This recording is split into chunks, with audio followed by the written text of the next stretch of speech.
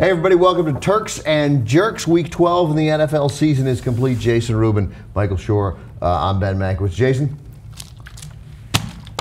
it's the Odell Beckham Show. Got two hands. What's wrong with you? So that was... Do you want it too? No, it's a David Tyree. Oh, okay.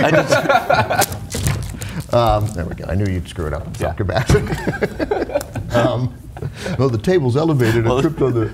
Okay, so that was the best catch I've ever seen. And it is... and I think what made that catch better, I'm positive what made that catch better, is that not only was it just an amazing catch, was that before the game, NBC shows him working on it. He's practicing that. So there are a couple things. One, that was an amazing piece of television. That was great storytelling that we see him practice, and then it comes up with this amazing catch. Because normally you see a guy practicing with one hand, and you're like, just use two hands. Stop showing off.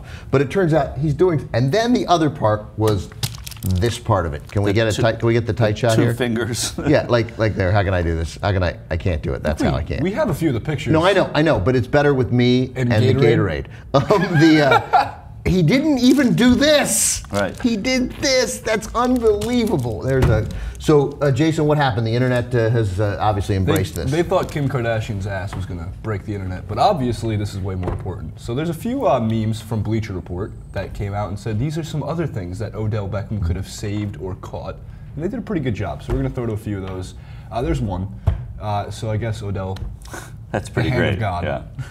So I don't understand that. That's 50 cents. Ben doesn't know that piece of art. It's the ceiling of the Sistine Chapel, but it's the hand of God. And but what's he saving or catching? No, he's pointing to the. Yes. He's pointing. Okay, yeah, God. Yeah, it's not that great. Okay, it's a great one. That's 50 cents first. That's something people know. Yeah. That's true. That's great. That's right. So they have Delabates too. They have I think they did have. Well, there's the again. He's beating the Monstars in this one. Okay, nice. Yeah. Stretching like MJ. That's good. Thank you, corkedbats.com. And blocking MJ's game winner. Right. And I believe there's the Lord of the Rings. This is nice. also very appropriate.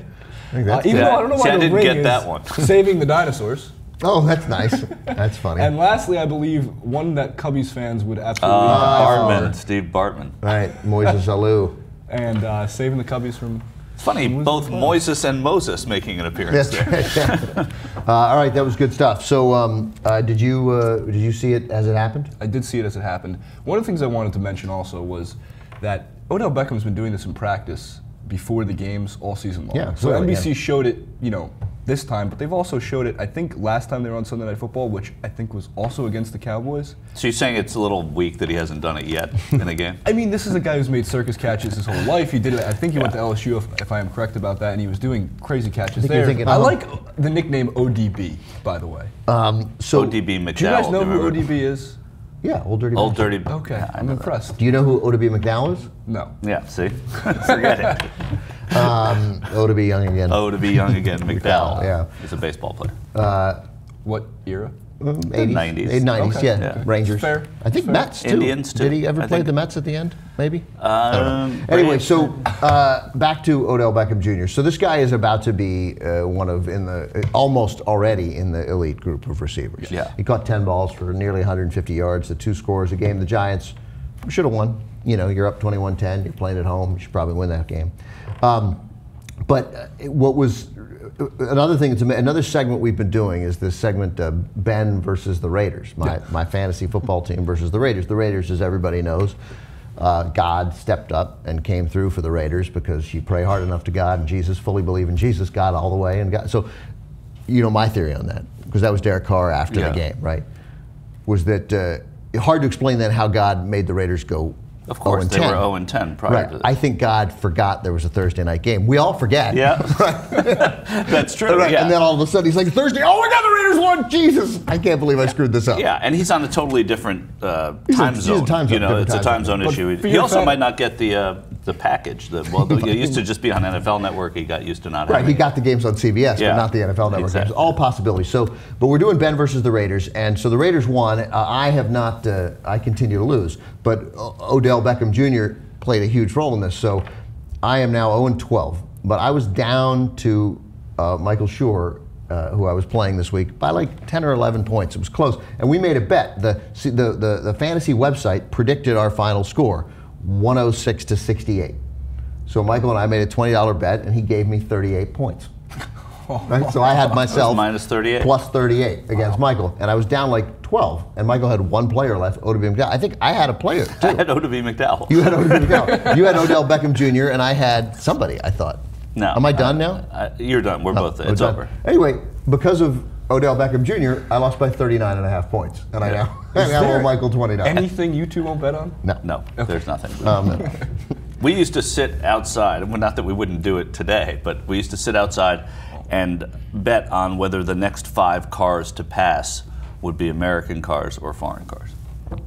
Oh, that's right. That was a good game. So the big question, though, is obviously we think it may have been the best catch we've ever seen. Yeah. But do other NFL players think it's the best catch they've ever seen? I think we asked Marshawn Lynch that question. Yeah. So Marshawn Lynch thinks it's the best catch. Yeah. Yeah. So Lynch, I guess, tried to avoid his fine. Right. His $10,000 fine. By the way, does anybody else find it ridiculous that you get fined for not talking to the media? No, I think you should get fined for not talking to the media. Do you believe that?